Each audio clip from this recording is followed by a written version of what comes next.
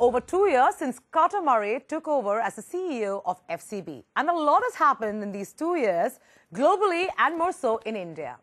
Anyone who's been following the FCB Ulka story in India would know that whether it be change of guard, high-profile exits, or letting the old go for the new, FCB's India arm has seen a lot of action over the last year or so.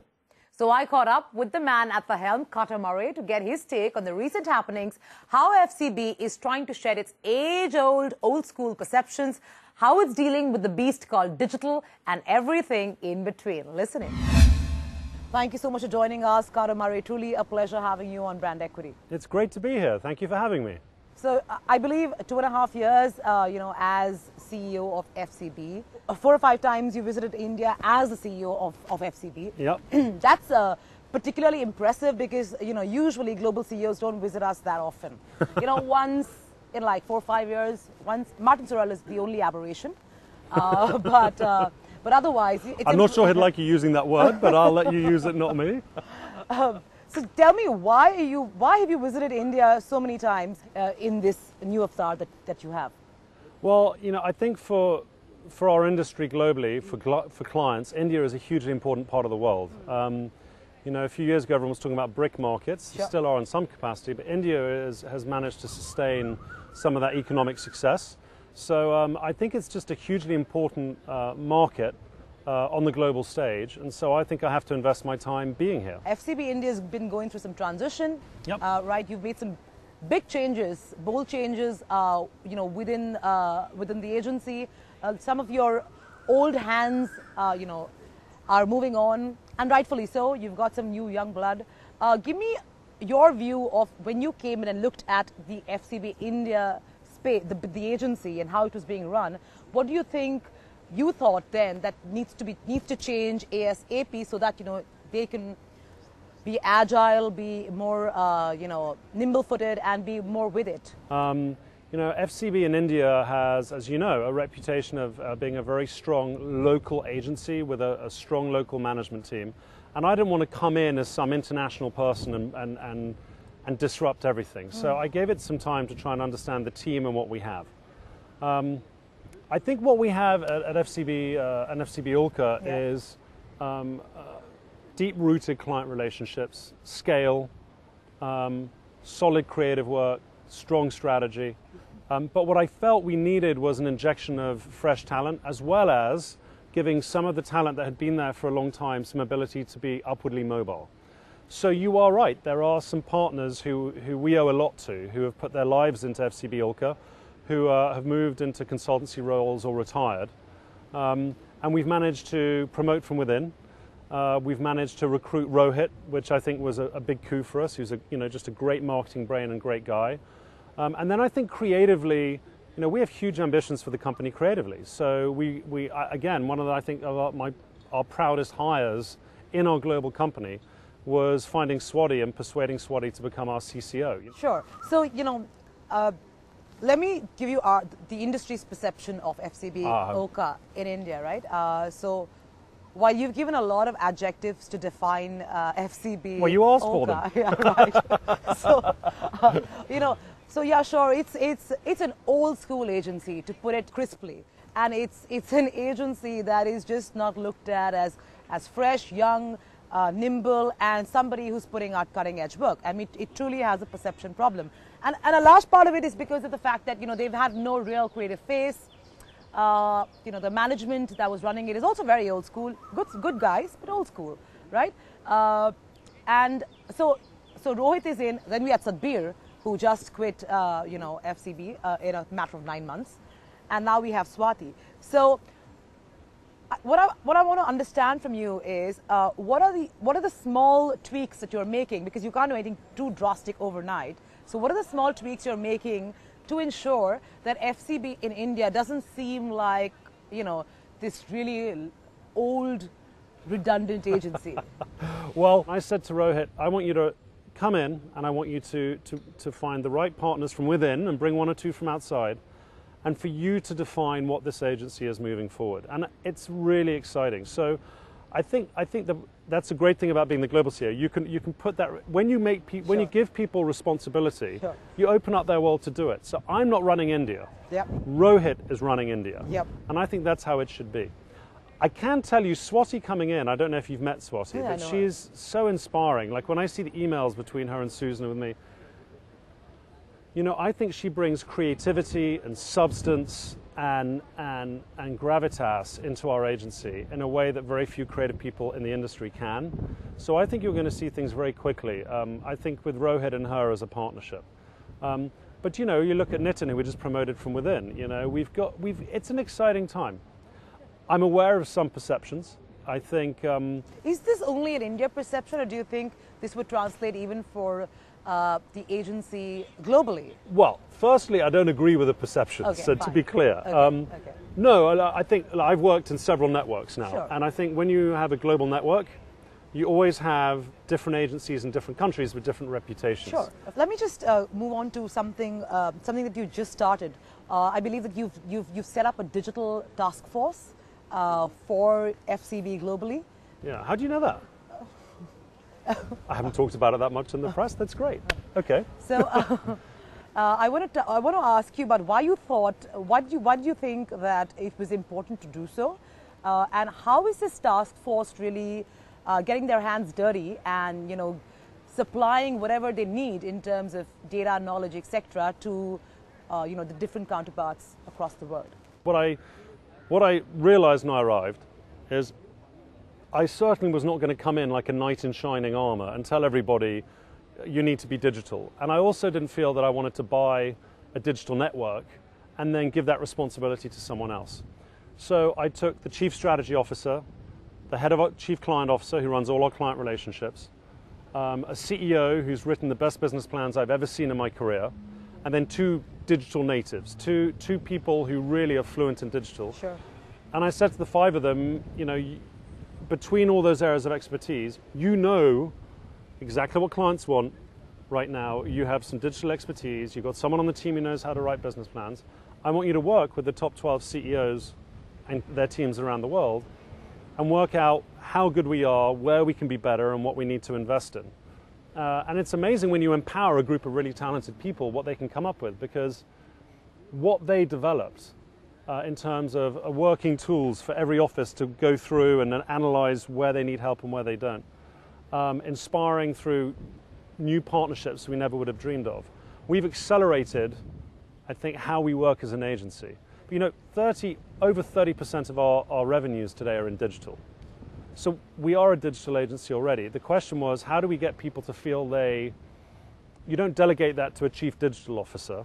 Everyone has to reinvent themselves, because today everything is digital. Sure. So it's a bit ridiculous to say, you know, well, we're going to have a digital department. You know, Carter, it's interesting you talk about creative culture, right? It's interesting only because, as you would know, very recently Martin Sorrell talked about a bold statement to make that, you know, we are not in the advertising business, right?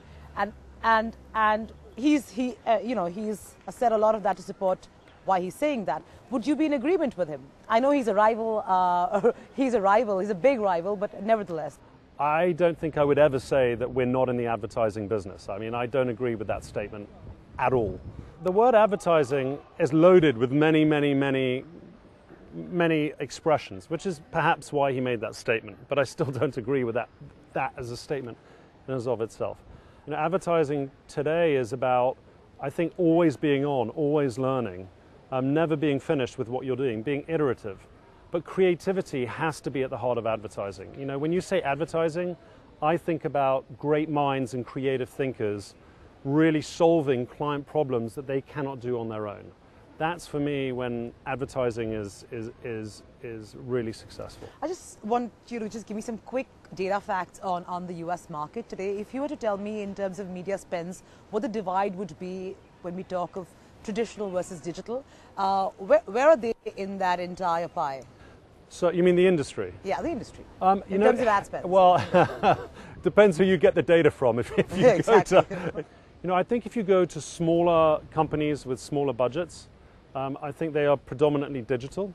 I think when you go to the large multinationals that have huge spends, you know, it's getting closer and closer to 40, 50% as I see it. But again, it depends. Do you think that's a smart move? I think it depends. You know, I was with one of my counterparts having lunch the other day talking through about this very question. And he said something I thought was interesting. He said, you know, if someone came to me and said, I have a $50 million, a $10 million business, sure, and I want to make it a $20 million business, I could do it 100% digital spend, and I think I could make it into that business. If you come to me with a $1 billion business and say you want to be 100% digital, I could probably guarantee you it'll be a $900 million business at some point soon. Digital now is everywhere. Sure. So I think it's sort of evolving to a place where when you say, should an idea be digital? Well, everything is digital in a sense. Exactly. I think where I start getting a little worried is when clients take disproportionately large parts of their budget and put it in social media. I think you have to be very focused when you do that, and there has to be a clear reason for doing. When you do, it can be very effective. But I agree with you that everyone's saying, I have to take a formulaic part of my budget and put it into social media is just as bad as saying I have to take a formulaic part of my budget and put it in television advertising. Sure. Yeah, because today for us, I mean, in India at least, digital is essentially TV on digital, or rather, a 30-second spot converted to a 7.5-minute spot because you can, right? And it's on YouTube, and that's a great digital strategy. So, I mean, I really don't know where we're going in terms of actual evolution of, of this platform. I mean, I think if you'll be reporting on it, I think you're going to see a wave of change in India following suit of what we've seen happen in other countries of the world. So, you know, if you go to Korea and you go to Japan, you look at the United States, those are places where there's some really interesting things happening in digital. So I think it's never been a more exciting time to be in marketing in India. I think there's some really interesting things that can be done in the years ahead. Frankly, that play on the global stage, not just in India. Sure. Well, we hope so, and we hope... I hope so too. We've been hearing that for a while, but we truly hope so. On that note, thank you so much, Cara. This has truly been wonderful, and hopefully we'll meet again in Cannes. Thank you. I appreciate you having me over.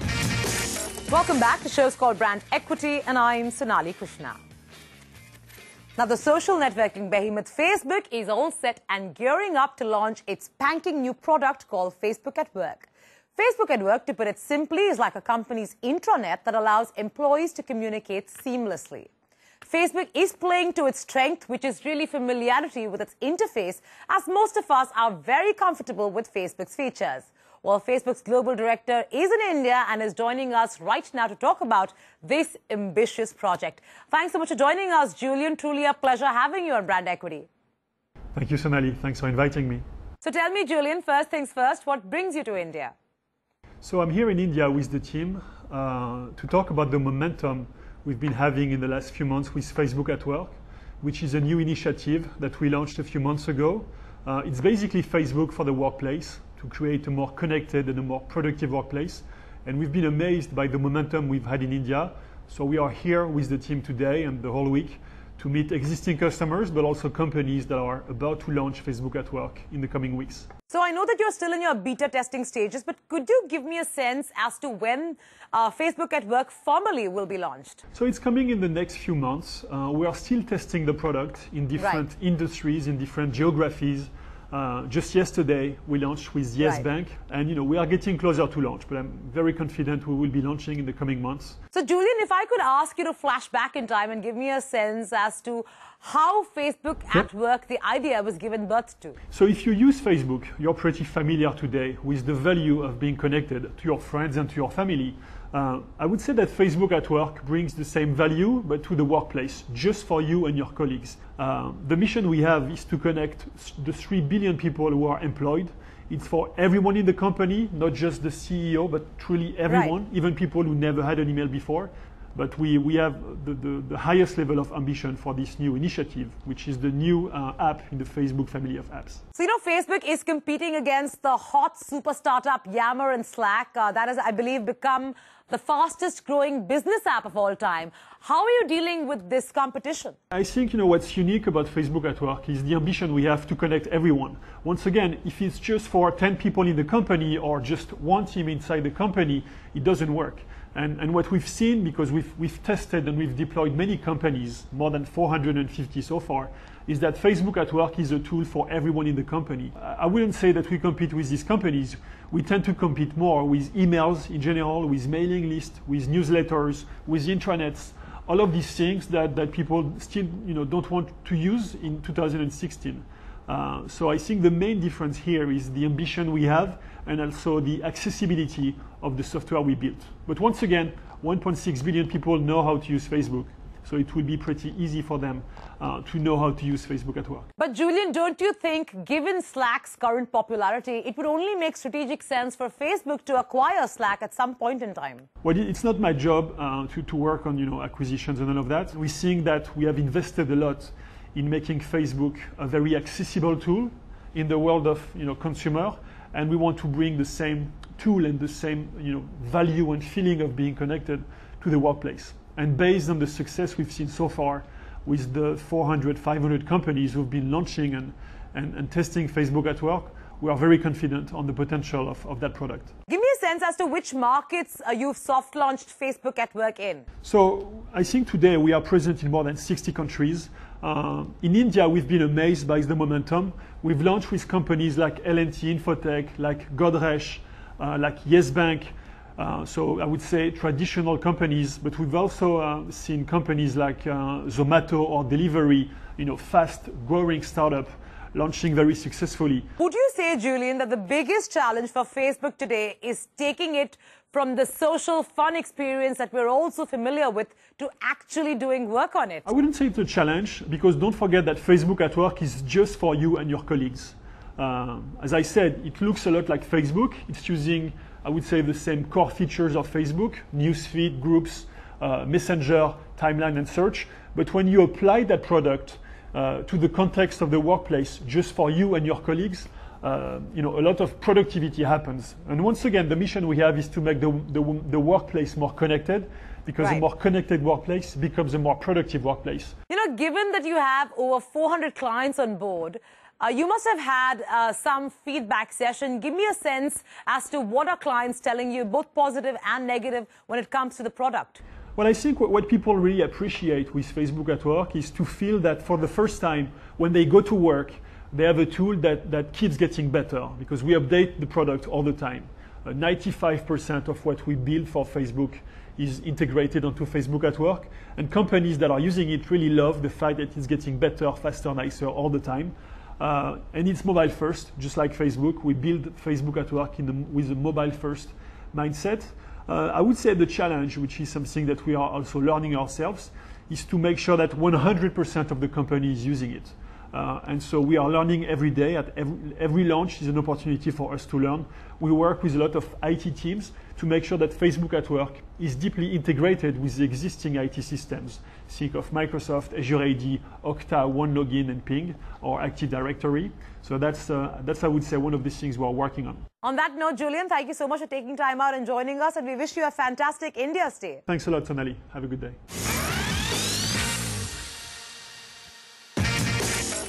Welcome back. You're watching Brand Equity, and I'm Sonali Krishna. Traditional norms dictate that a job of a CEO belongs to a person who is usually between the age of 40 and 45. But breaking all those norms are Sanjay and Shravan Kumaran, who became CEOs even before entering their teens. Shocked? So were we. They started their app-building company, Go Dimensions, in 2012 at the tender ages of 10. Well, the boys are certainly going places in the app world, and we at Brand Equity got them talking about their very unique childhood and why they traded dirtying themselves in the mud and watching cartoon channels to become CEOs. This is a really interesting watch. So actually, me and my brother really love games, and we really love playing games.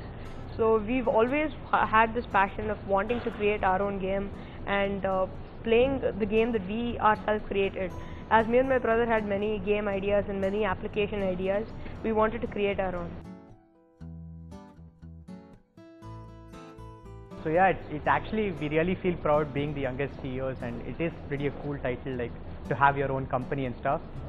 So, but for us, it's just like another day, We both just discuss our own ideas and then we get to work. We both follow a plan, which is that we study for 2 hours and then we play for 1 hour and then we I think program for 1 hour or do something creative. And we both don't use Facebook, so we save about 2 hours unlike our classmates. I think the person that really inspired me and my brother to create all of these applications are Steve Jobs and Bill Gates. Steve Jobs and his UI and UX, if you've seen an Apple product, it looks so very, very beautiful and you'd like just want to use it, and it feels so good when using an iPhone. So that's what really helped us, like in the sense like whenever we're making an application, we always want it to look very, very nice. Yeah, so the first app that me and my brother created was called Catch Me Cop. Before releasing even our first application, we made over 126 test applications. The second app is an educational app which we developed. It's called Alphabets Board. So our mother kept telling us that we should make an educational app also, like to teach kids. So we thought about it and then we started to develop this app called Alphabets Board, where we teach kids the alphabets. O, W, X. And the next app which we developed is called Prayer Planet. We were all traveling in the flight to US and there was a lot of turbulence. So we wanted to pray God and there was no idol. So what we did was we thought of an idea like where we can take the phone and pray God using it. And the app after that is called Color Palette, which is an app for learning colors. R-E-D, red. My favorite application that I made was Emergency Booth, as this was one of the most helpful apps to the public, in the sense that using this app, like for example, if you're in any emergency situation, it's very, very difficult to actually dial the emergency lines and to actually get to them, because it's very, very complicated to think at that situation. So what we did was an easy app so that you could easily navigate and call any of the mobile numbers to call any of the emergency services. And then we developed an app called Superhero Jetpack EI5. And then last we developed the app called Car Racing HD, which got over 2,000 downloads in just the first day, which was really, really cool. So me and my brother have also been working on our own virtual reality device, which tends to do virtual reality by just using your phone. Using this virtual reality device, we've connected it to our desktop computer and also our Xbox One. So what we do is any of the games, whatever we're seeing on our Xbox One, we're essentially trying to change this content to make it into 3D, which is essentially like try to make this figure into 2 different parts so that it's cleanly seen by the eyes. We have made a working prototype out of it.